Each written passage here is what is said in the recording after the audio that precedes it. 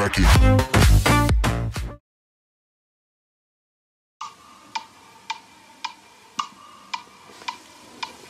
Hey guys, what's up YouTube? Today we'll be talking about how I got scammed.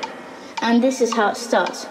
Come to me, whoever gives the most money to me wins. And this was some random person. At first I trusted him, but I knew I shouldn't. So then I said, okay, sure, why not? And then, well, things started to get a little bit scrambled.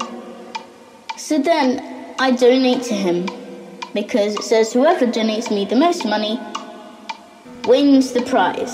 So I donated him and then he said thank you.